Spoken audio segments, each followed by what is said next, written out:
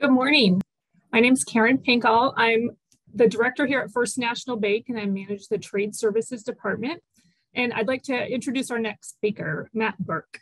He is a senior advisor of global banking. Matt helps customers reduce the risks associated with conducting business internationally.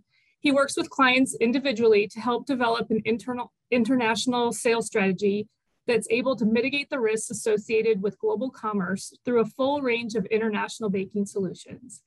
Matt began his career at FNBO as a global banking trader on the foreign exchange desk. He has additional experience in credit administration, underwriting credit facilities for specialty banking and commercial banking teams, as well as in-depth knowledge on international payment terms.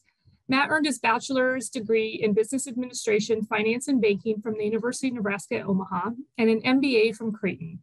He's a member of the Midwest International Trade Association, is on the investor board for the World Trade Center, Kansas City, and is a designated lender for the Exim Bank of the United States. He's also was a member of the Leadership Nebraska Class 11. So we're happy to have him here today, Matt. I'll let you take it from here. Thank you, Karen. Let me pull this up here. Fantastic. Well, again, thank you so much for everyone joining today. We're going to take the next little bit to talk about letters of credit. And so the bank wouldn't let me go forward here if I didn't provide a legal disclaimer. And again, this is information we're sharing that we believe to be reliable and is best practices that we see for our customers. So again, this doesn't necessarily fit everyone's business philosophy or strategy. But again, this is something that we talk with our customers about to kind of find the right fit of international trade products in the marketplace. So we'll start with international sales. I like to call this a balancing act. And really what happens is that we have two factors pulling sometimes in opposite directions. And my customers are no different, and you probably are the same way. We have a sales team that is interested in growing the business, right? And they're going to try to make a sale to anyone who they believe has interest and the ability to make a payment. Where we have the credit or the financial side of the business who are looking to only sell to folks who are financially solvent enough to purchase the products. And so we see that with the account terms and the payment terms that folks get into. The first is open account. An open account is obviously the greatest for an international sales team. A customer has the ability to buy the product and pay for it at a later date. And then you have your cash people, your credit people who are saying cash in advance is the best. That's the only way we're going to do international sales. And so, and again, so what we see is that we do have a variety of products that can make both the sales team happy to sell products at a higher clip, but also make the credit teams happy and the finance team happy. And so what we're going to talk about is really two products today, and we'll focus a lot on the letters of credit. But I want to talk about the two main products that we see in the marketplace that have the ability to kind of balance out the credit team and the sales team. And so we talked about the cash in advance and open account, but the two that we're going to focus on most today are documentary collections and letters of credit. And the reason I want to start with the documentary collection is really because they're what we call kind of letter of credit light. And so we'll kind of get into that here in a second. A documentary collection is a form of trade where the exporter pays for the goods, or the exporter is paid for goods by an importer after the banks are exchanging documents. So it kind of provides a third rail of document flow, so that the documents flow through both international banks of the importer and the exporter. The exporter bank is going to collect funds from the importer's bank, so that's kind of nice. you know that the funds are going to be sent between two reliable banks. But in exchange for that, the documents are released. The documents that are released for the title of goods and customs clearance are really only done after they get kind of to the specified location. And so really what this does is it kind of has a win-win for both the buyer and the seller. The goods are shipped by the exporter, and the seller is going to present their documents to their international bank. And so again, the banks in this situation are under no obligation to honor a draw or a request to send funds. The most secure form of documentary collections is a site collection, and the buyer doesn't really have to pay until the goods are received at the final port. So when you do see a site collection, the buyer of the goods understands that the documents are ready for them to pick up, and they don't really need to pay until the goods show up at port. And that's kind of one of the misconceptions, I think, about documentary collections is the exporter thinks that they're going to get paid once the goods get on the ship and a bill of lading is produced. But in reality, in real life, most of the time, the documentary collection is not paid until goods arrive at the importer's port of final port. We do see a lot of different terms for documentary collections. So we refer to them as documentary collections because that's just the easiest way and it doesn't really confuse folks. But you also see folks who utilize the term site draft, time draft, DP, which means documents against payment, DA, documents against acceptance, or cash against documents. And really, one of the things that you need to understand here is that the bank holds these holds these documents for the buyer. And when the buyer is ready to pay, they basically pay for the documents in whatever the invoice is. So in this example, if I'm buying $100,000 worth of widgets, to get the documents to clear customs and remove goods from the port, I'm going to have to pay $100,000 to my international bank. They will then wire the funds to the exporter. Again, this is important to note that the banks are really only there to facilitate the transaction. They have no obligation for payment. They're going to hold the documents for you until the importer is ready to pay. The advantage for the seller, again, you do keep some control on this, right? So you are able to say when the goods are sent out, where they're received, and you understand that the documents, if it's on documents against payment, the only way that your goods are going to leave the foreign port is if they pay you. But they do have some disadvantages. You do not have a promise to pay. There's no guarantee from the bank, and goods are in a foreign port if someone cancels the order. So as the seller, as an exporter, you do have some downside risk here. But the good news is that the downside risk is a little bit more palatable, I think, than having an open account terms. So this is kind of that way to move from a letter of credit to open account terms is move from LC to documentary collections to open account. But again, that's kind of up to all the parties involved. The advantages for the buyer is payments really deferred until the goods arrive at port. And we talked about that here just a second ago. And so the documents that we traditionally see on a documentary collection are the same that we're going to talk about under a letter of credit. We have a bill of lading or an airway bill, commercial invoice, packing list, certificate of origin. Sometimes we'll see insurance policies, a little bit less on documentary collections than what we see on letters of credit. But if you're shipping wood products, the fumigation certificates or other industry documents through the USDA or any other government controlling regulator. And then rules that govern collections, these are specific to only collections, but this is the URC 522, the Uniform Rules of Collections. And we did kind of put something on here that says, you know, really the controlling document, so what controls the title of goods are traditionally the ones that are starred here, the bill of lading and the commercial invoice. So when should you use documentary collections? When you're stepping down from cash in advance or a letter of credit, you've done business for some time. We see this a lot with dealers and distributors internationally. It's a way to build a relationship, to understand how people pay, and it kind of gives grace to both the exporter and the importer.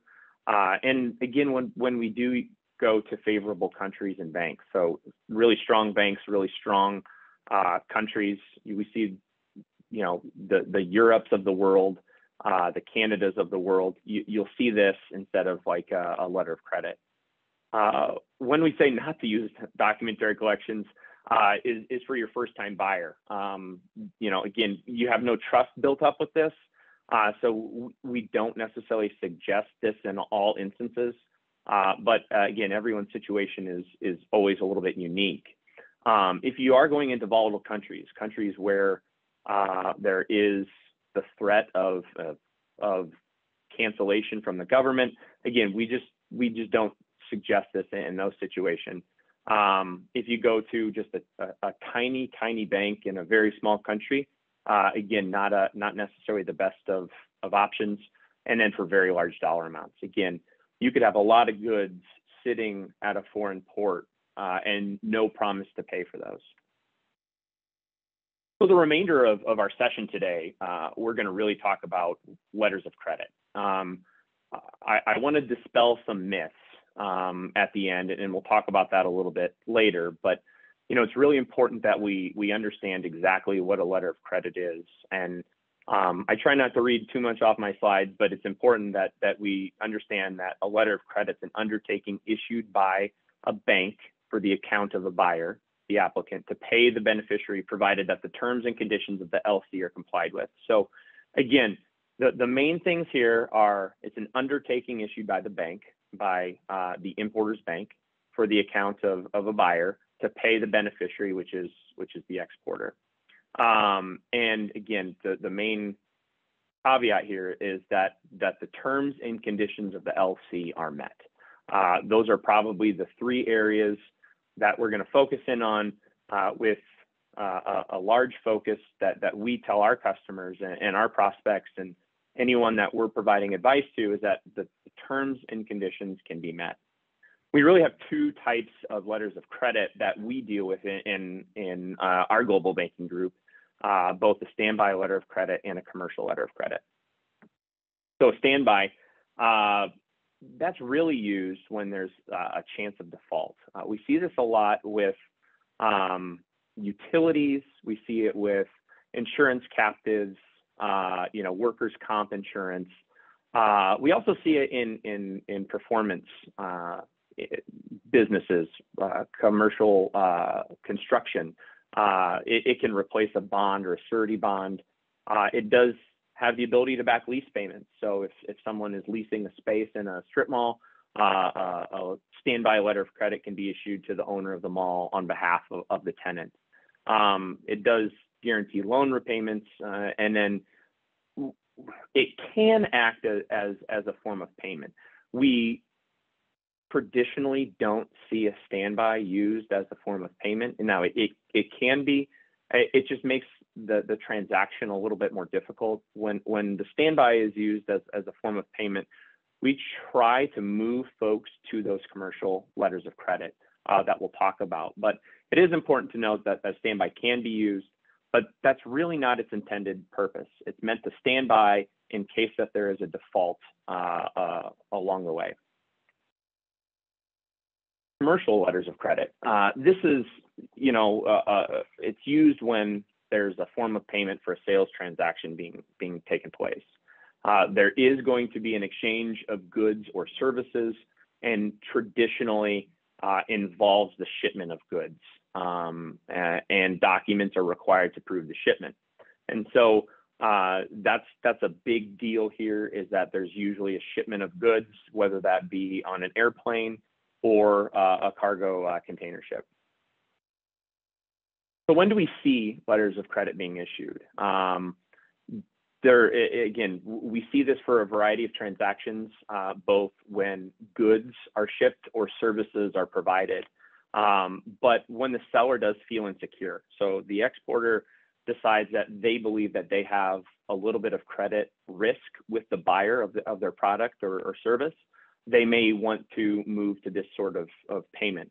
The buyer may also want to utilize an LC. At the beginning of the pandemic, we saw a tightening in global credit markets. And so the folks who were importing goods from all over the world, we saw an increase in the utilization of our issuance of import letters of credit. And the reason behind that was the buyer was, the seller of the goods was wanting to finance against a letter of credit. And what that allowed is them to go to their bank in China and finance to purchase the raw materials to manufacture goods.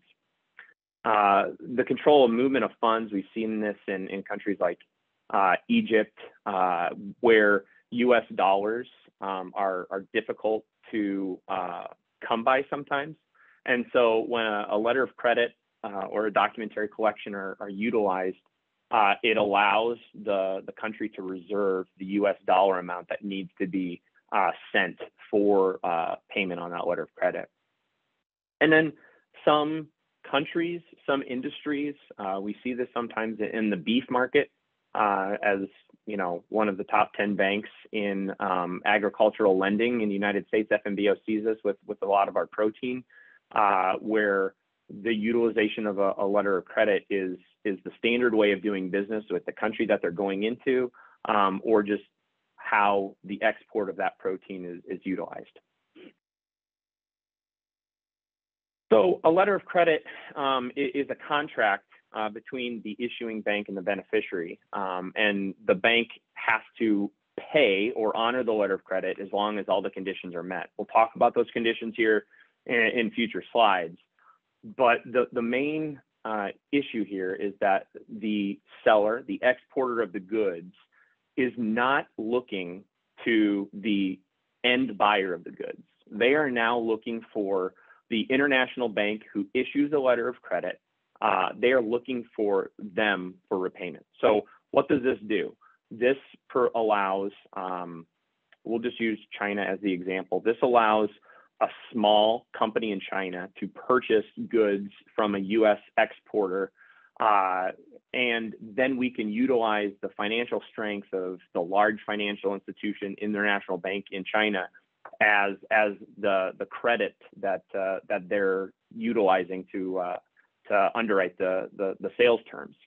So exporter in the United States looks to the Chinese bank, and so it's way easier to get financial information from an international bank sometimes than it is from a small company that's trying to import your goods. To make the contract binding, the terms and conditions are met. We'll talk about that. And it's important to note that if the terms are not complied with, the issuing bank is no longer liable to pay on the contract or the letter of credit. And what this does is this basically turns the letter of credit into a very expensive documentary collection. And so we don't like to see that for our customers. And it's something that our team works extremely hard to make sure that our customers are able to comply. And that's something that we're extremely proud about. So we'll talk a little bit about the contracts involved, and you can't, normally I'm pointing to a screen here when we do this in person, but we'll start at the top. The buyer and seller enter into a contract. This is the pro forma invoice. This is the commercial invoice that the buyer and seller agree upon. They're going to buy 100 widgets, and here's the terms of that sale. Here's the dollar amount. They sign it, they date it, and we're going to enter into this purchase agreement. At that point, the buyer is going to go to their international bank, and they're going to fill out a letter of credit application. This application is traditionally it's done with the pro forma invoice in hand, so the bank can help out. And then the issuing bank takes that letter of credit application. When it's all agreed upon, they're going to send the letter of credit to the seller.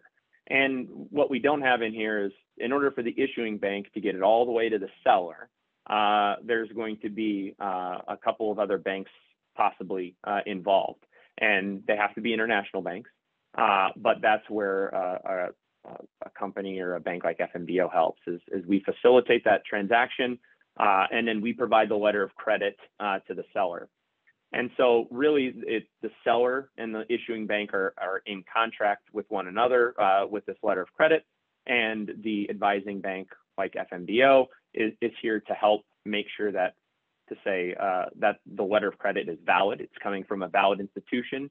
It was sent through an encrypted method through SWIFT, through what we call an MT700, and that as long as the seller is able to comply, they're going to get paid on that letter of credit. So what does an LC do for the seller, right? So this is the exporter in this example that we're utilizing here in the United States.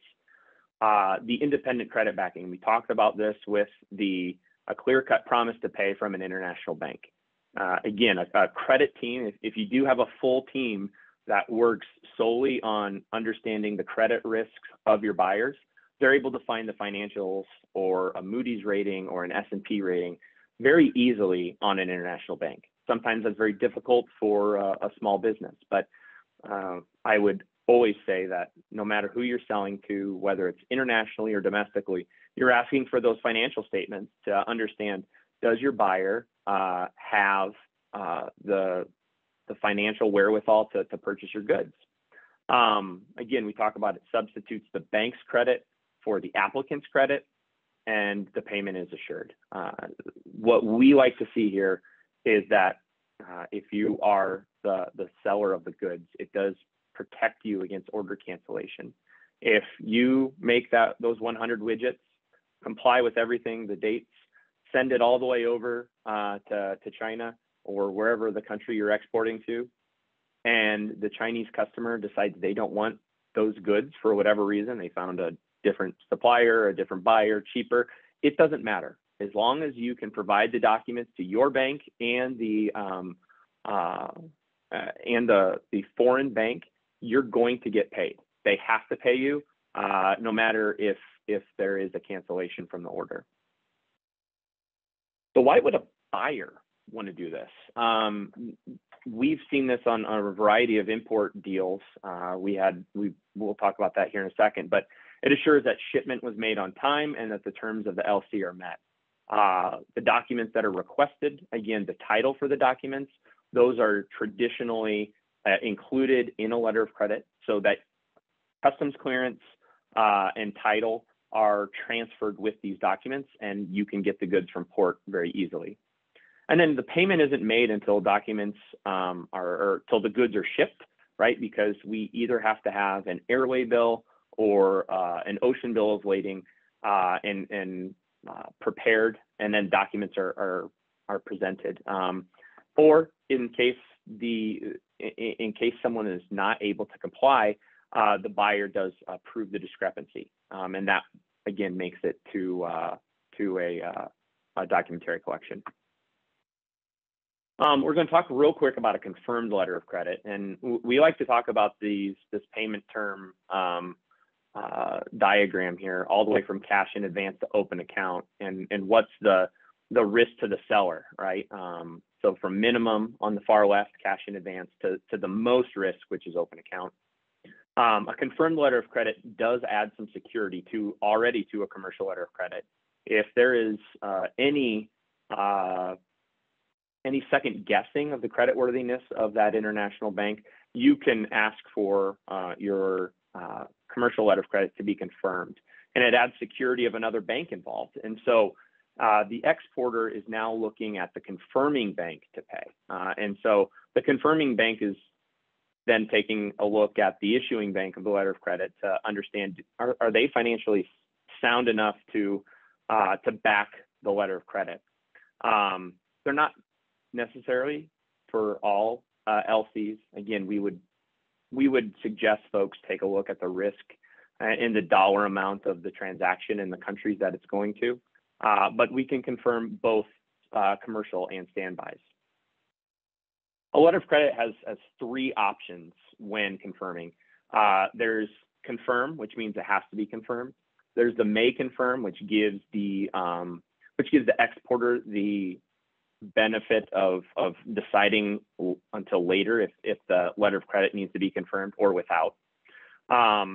We don't suggest you doing a confirmation with the bank branch. So you have Bank of Tokyo. We would not suggest Bank of Tokyo, New York as a viable option when confirming. Branch banks just don't add anything to it. If the parent organization were to fail, most likely the branch would also fail.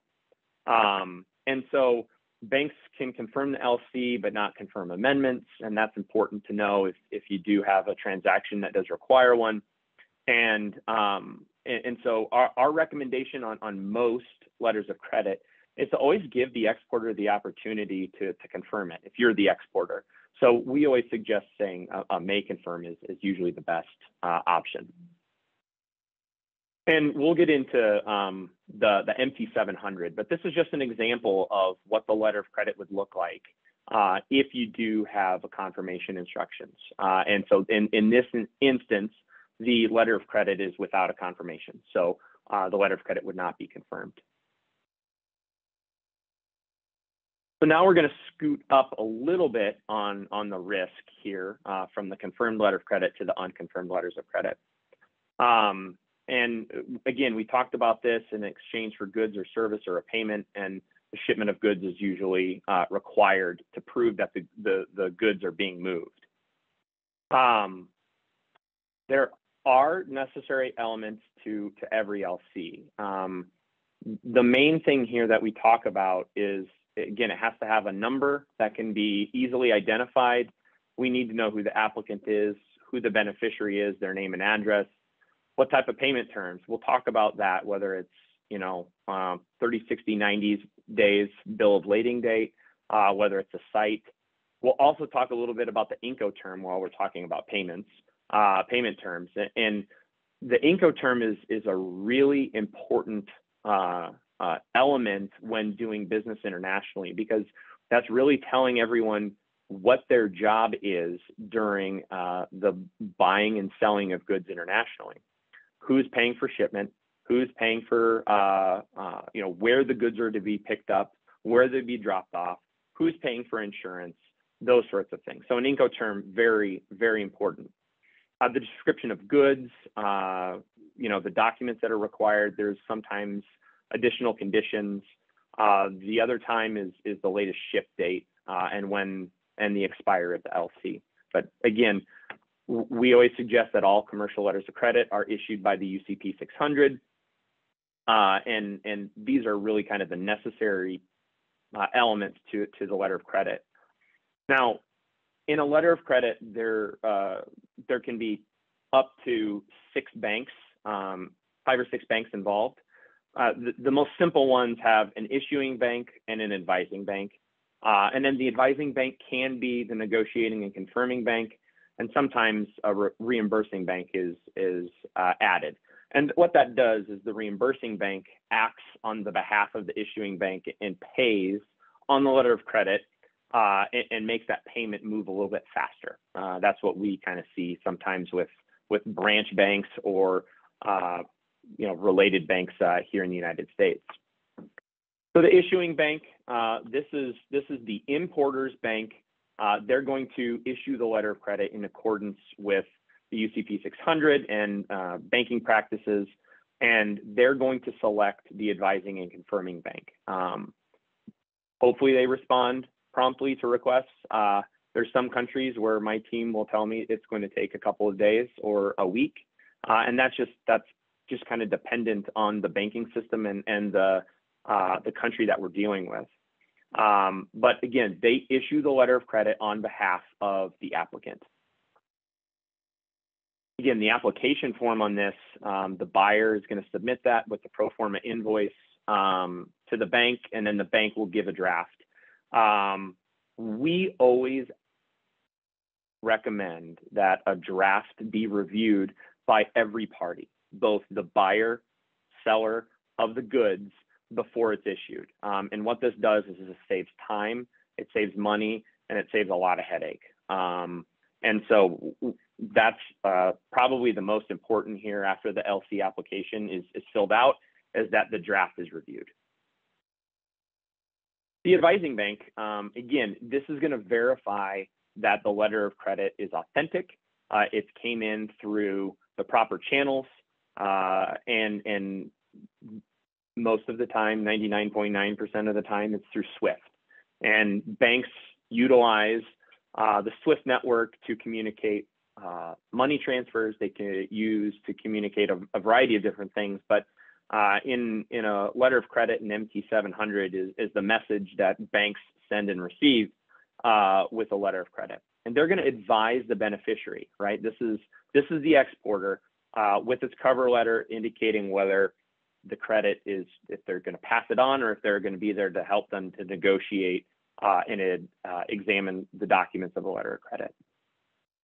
They'll also work with any amendments with the beneficiary. When the letter of credit is sent to you as the exporter, they're going to provide a cover letter. And the cover letter is very important because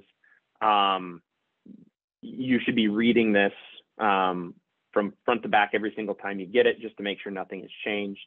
But this is going to provide you, if something disagrees with the letter of credit, you want to call the advising bank. And then it does offer whether the LC is going to be confirmed or if there's going to be no engagement.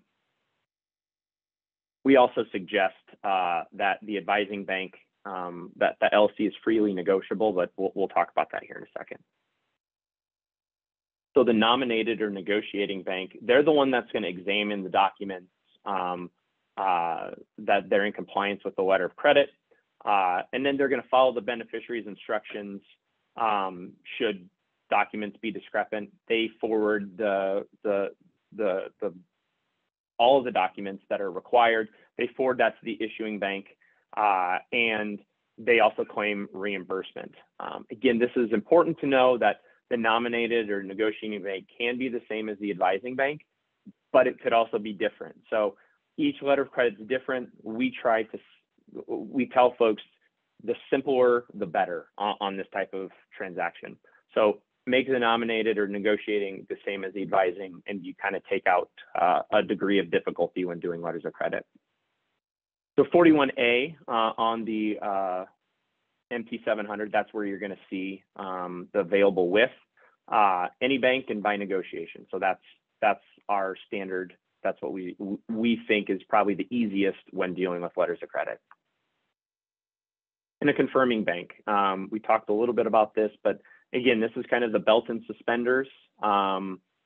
They're going to add their credit worthiness to the letter of credit, and then the beneficiary of the letter of credit is now looking to the confirming bank for payment. They must honor and pay as long as the conditions and terms are all met. Kind of the main thing that we deal with here on a confirming bank. So the rest of our time, we're going to go through an example here. And again, we're 30 minutes into a presentation. We'll probably take about 20 more minutes, and then we'll take a few questions. But the main thing here is that, again, we talked about the common documents to a documentary collection, the common documents to a letter of credit. This is what 99% of our letters of credit will see. There's always going to be a document that the buyer of the goods wants to add. But the more documents you add, the more complex it makes. And so again, our whole thing is make it very simple. The documents that we see are drafts. invoices, transportation document. This is the ocean bill of lading, the airway bill. You're gonna have your packing list. You're gonna have a wait list, insurance policy, certificate of origin by the Chamber of Commerce, any beneficiary certificate, and then other documents, USDA, fumigation certs, those sorts of things. Again, those are going to be all required. Most of them will be required as title of the goods into clear customs and the port. So the main thing here is this is an example of an MT700, and what you'll see is that this documentary collection, or this letter of credit in field 20 has a documentary credit number. So again, we talked about that. It has to have the right number. We talk about its issuing date, and then the rules. So you're either going to see the UCP 600 or the UCP latest version. And so if the latest version means whatever is the last one that's there. The place and date of expiry. So when and where does it expire? Does it expire in the applicant's country? Does it expire in the US? And then the applicant's bank, this is who's issuing it, and then who's the applicant, and then who's the beneficiary. This is going to be you as an exporter or the buyer of the goods. And then we go to 32B, which is the currency code and amount. What's the LC amount? And then sometimes when you're selling grains, proteins, meats, those sorts of things, there can be a percentage, a plus or minus. So you agree on a term for a million pounds of grain. There can be a tolerance in there because it's going to be very difficult to get it exactly on 1 million pounds. There can be a 5% tolerance either way. So it's either 5% higher, 5% lower, and then the price is agreed upon on the unit basis, not necessarily the whole dollar amount. Again, we talked about who's the LC available with, and then what we'll talk about is, partial shipments, no, transshipments. This is the 43T. That's kind of there about a quarter of the way down. And then what ports is this going to be utilized? This is an interesting one because this is actually, it's going to require an airway bill if we're going to an airport, not an ocean port. And then the one thing I will point out on 44C is the latest date of shipment. When is the latest that the airway bill or ocean bill of lading can be dated? And that's it right there. And then the description of goods. We'll also have the documents required on 45A, and then any additional conditions below that. So in this one, the documents that were required requires a draft because it was a site letter of credit and who's it payable to. Again, ABC Corporation is the beneficiary here, and ABC Corporation utilizes a draft to request payment on the letter of credit. So you'll notice that the dollar amount is written out in words and in numbers. That's similar to a check. And then it's also signed and dated. A commercial invoice. We will say this on a variety of these documents, but this is not a commercial invoice that comes out of your ERP system. This is not something that comes out of QuickBooks. This is a specific document that you create traditionally in Microsoft Word or Microsoft Excel that you're able to copy and paste the description of goods into this document because whatever is in the LC needs to match exactly. So you'll see that the description of goods here is the exact wording, spacing, and everything from the letter of credit. And so if you have a sophisticated international bank using their online platform, you're able to copy those that description and just paste it directly into your letter of credit, which it just makes things way easier. Again, it's signed, it's dated, the dollar amount is written in dollars, and you have the documentary or the letter of credit number is also written on here. So this is an airway bill from Bax Global. You'll notice that that the ABC Corporation up in the top left and the applicant, the XYZ company in Vietnam, is right there. Again, we don't need to necessarily go into a bunch of detail here, but we just need to know that ABC is sending it to XYZ company. And then we're also going to look at the dollar amount of the transaction and what date that this was sent. The packing list, again, something we always see detailed packing list, but a packing list, you know, we're going to say you need to have the weights, you need to have, you know, how many cartons, those sorts of things, the weight in kilograms, the dimensions, those will all be kind of spelled out for you. But again, you put in the invoice number, you put in the letter of credit number, you put in the date, and you have it signed. Again, and if the letter of credit calls for a quality and quantity certificate, you go into Microsoft Word and you create a quality/quantity certificate issued by the manufacturer. Again, this doesn't need to be a very pretty document to look at. It just needs to have the requirements that are in the LC. And so again, on the additional conditions, they have to certify that the material shipped has been inspected and found to be in compliance with respect to the following: quality, quantity, specs, proper packing for export, proper marking for export, signed, dated, LC numbers on there. Certificate of origin, again, they always say issued by Chamber of Commerce. So you need to understand that you will most likely have to provide this. And again, this is traditionally for customs clearance and title to the goods. We do have an insurance policy on this that was required.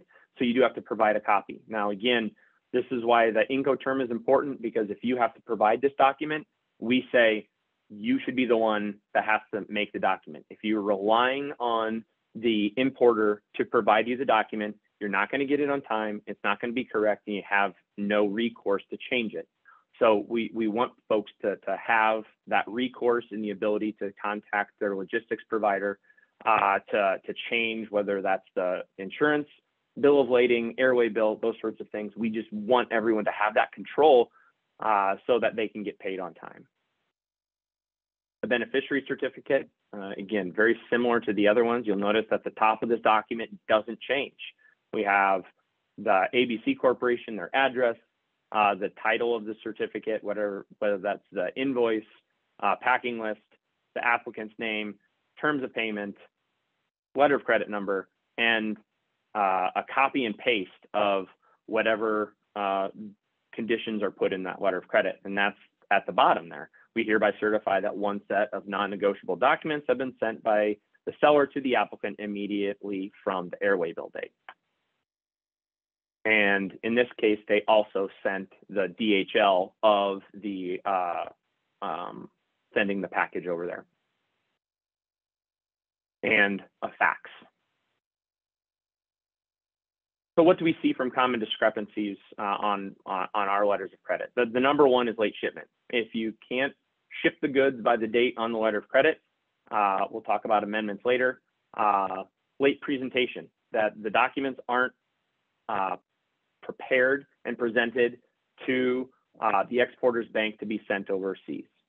They don't have them in time. They didn't prepare them. The goods are already sent on the boat, and the LC is about to expire. We do see sometimes that documents that are called for in the LC aren't provided. And again, this is country specific, but we get a lot of different things where it needs to be inspected in country or inspected by a third party and it's not provided. Again, it's not going to affect the title of the goods, but it will affect the efficacy of the letter of credit. So from a commercial invoice, what do we see? It's not signed. You're going to see this. This is number one thing on almost every document you're going to see here. Almost everything needs to be signed. And if you have any second guesses on whether it should be signed, just sign it. It's going to be okay. The description of goods is not the same as what it is on the LC. Again, they need to match exactly. Sometimes what we'll see is that the number of originals is not complied with. We'll usually say 3 originals and 1 copy. Again, too much conflicting information, or it's overdrawn or underdrawn. Oops. We'll go back to the transport document. Again, not signed correctly. This is a document where we're going to have to comply with the ports that they say. So if they need the goods to go out of, we'll just say Seattle or Vancouver, you have to say it's out of Seattle or Vancouver. If it's out of Houston, it's out of Houston. You cannot change the port once it's in the letter of credit. And if you do change the port, that's an issue. What we see a lot of times is the port is any U.S. port. They don't really care as long as it gets out. So we know that, you know, LA Long Beach is you know, has some delays right now, but you know, you can probably get stuff out of New York pretty easily. Again, the consignee is incorrect. The notified party is incorrect. The shipper is incorrect. This is if, again, the shipper should be identified as the company who's shipping it. The description of goods isn't consistent. And again, the number of originals and copies is not correct. In the packing list, cartons, number of cartons and weights don't match the bill of lading or airway bill. This is the number one thing we see where you also have conflicting information on invoices or other documents. Insurance policy, it's not made out correctly, not endorsed, not signed. It's dated after the shipment has already happened or started, right? So again, the insurance policy does no good if the insurance policy is dated today and the shipment started 2 weeks ago, right? It doesn't make any sense. And then the description of goods is incorrect. So what are our tips? Hire professionals. If you do not have a professional on staff, utilize your logistics provider. If your logistics provider does not do documentation on letters of credit, then find a third party to help you. Dealing with CFOs, controllers, CEOs, presidents of companies, I will tell you, making these documents is not worth the time and money that you make on a per hour basis. For a couple $100, you can have all of your documentation handled either by a third party or your logistics provider. Again, we talked about not using your ERP pro forma invoice or commercial invoice. These are specific invoices and documents that need to be created outside of the traditional system. And if you can have the LC being reimbursed by US Bank, not as big of a deal here to me, as fast as money is moving around the world, but it does add a little bit of certainty that you're going to get your money pretty fast. And again, use your forwarder, use your logistics provider when doing any of these sorts of transactions. You want control of the documents, you want control of the goods.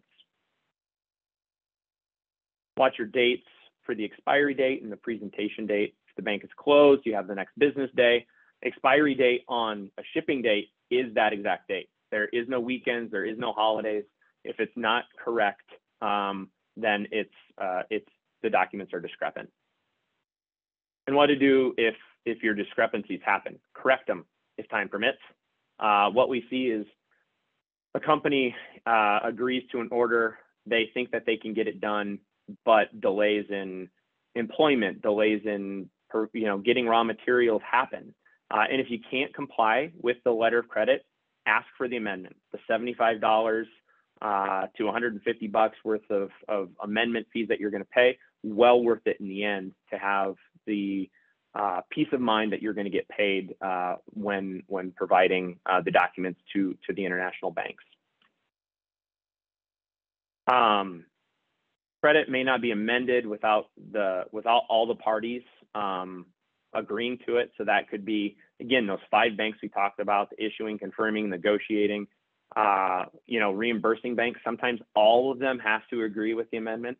Sometimes that's not the case. Again, that's why we say the fewer banks in the process, the better. But everyone is going to have to agree to the amendment. That's the beneficiary, that's the applicant, the applicant's bank, and the negotiating and advising bank. Again, amendments are costly. They're time consuming. They take days to do. You're talking a couple $100 because everyone's paying an amendment fee, both the applicant and the beneficiary. Partial acceptance is not permitted. You have to agree to all of the amendment or none of the amendment. And then we see people trying to do amendments on amendments, and it just makes things extremely difficult. So that's why we ask to see the draft of the LC before it's issued. Discounted letters of credit. This is as big of a win-win as we see out there. Buyers are getting paid when the documents are accepted by the beneficiary bank, or excuse me, the issuing bank. So the buyer is, and then the seller, actually, I apologize, I have those incorrect. The seller gets paid right away. The buyer has extended payment terms. Again, what governs letters of credit, the UCP 600, and then standbys are either UCP 600 or ISP 98. So, you know, I've taken about 50 minutes of your day here talking about one or two types of international payment terms. And really, letters of credit and documentary collections can probably be a 3-day seminar when we talk about all of the pain points, the issues, the complexities that happen. But what's the conclusion I want you to come out of this with? Letters of credit can be daunting to a person who's never done one before. But if you keep the requirements, the documents, and the banks involved very simple, it can be very easy. And then you also want to find extremely capable partners, right? And so that's your international bank. Again, you can't do this if you do not have a relationship with an international bank. You need to have a great logistics provider who's moving the goods back and forth. And you want to have someone who's able to help you with document preparation. Whether that's in-house, you hire someone specifically to do letters of credit. And we have this with a couple of our customers. They have in-house folks doing the documents. We also have a lot of customers who utilize a third party or their logistics provider to do the documents. And having a good line of communication from the international bank to the logistics provider and the doc prep folks is really important. And we work with both groups of logistics providers and doc prep people to make sure our customers have the best ability to comply with the terms and conditions of the letter of credit. With that being said, I will go ahead and turn it over to Karen. I think we may have a couple of questions, and Karen will help me facilitate that. Yep, you're right, Matt. We had a couple questions come in, so I will ask you those. But first, someone had asked for a copy of the presentation. So if you want a copy of the presentation, you can see Matt's email address right there. You can just shoot him a quick email, and he'll be happy to send that over to you. But Matt, one of the questions we had, are documentary collections and letters of credit more common in certain countries or regions? Absolutely, yeah. You know, as you're, again, it's kind of all custom. Trying to think of the right word here, but it's all based on what area of the world you're dealing with. And like I said, we have folks who export beef to Korea. That's done on a letter of credit every single time. And it could be a buyer who's bought from that company for 10 years. But at that point, that's just the standard way of doing business is the letter of credit. And documentary collections, you know, we see that a lot when going into the Middle East. We see a lot of documentary collections to Saudi Arabia in those countries. Not as many letters of credit there. But again, the banking system in South Korea is very advanced, very sophisticated. And so doing letters of credit with a sophisticated bank on both sides of the transaction make it very simple. Doing a documentary collection to a bank in Saudi Arabia sometimes has its benefit because we're not necessarily needing the financial stability of the bank there to help. So yes, it just depends on the country you're going to. It also depends on the industry or the goods that you're shipping. Okay, sounds good. We had a question about how much it costs to get a letter of credit confirmed. So can you talk about the things that banks look at when they get a request to confirm a letter of credit? Absolutely, yeah. So your international bank is when they take the obligation of confirming the letter of credit, they're looking at a variety of factors. The number one is the financial institution risk, right? So the bank that issued the letter of credit, what are the odds that they fail? Okay, so that's a really tricky question because the confirming bank is looking now to that international bank to pay them. And so what does that look like? We're also looking at country risk, and country risk has its own set of risks involved. Can you get US dollars out of the country? Can you get foreign currency out of the country? Can you get documents out of the country? So banks are looking at a lot of different options here and factors in confirming. So confirming a letter of credit coming from Canada is way less expensive than confirming a letter of credit coming from Bangladesh. And there's reasons for that, but Canada, very sophisticated banking system, very strong banks.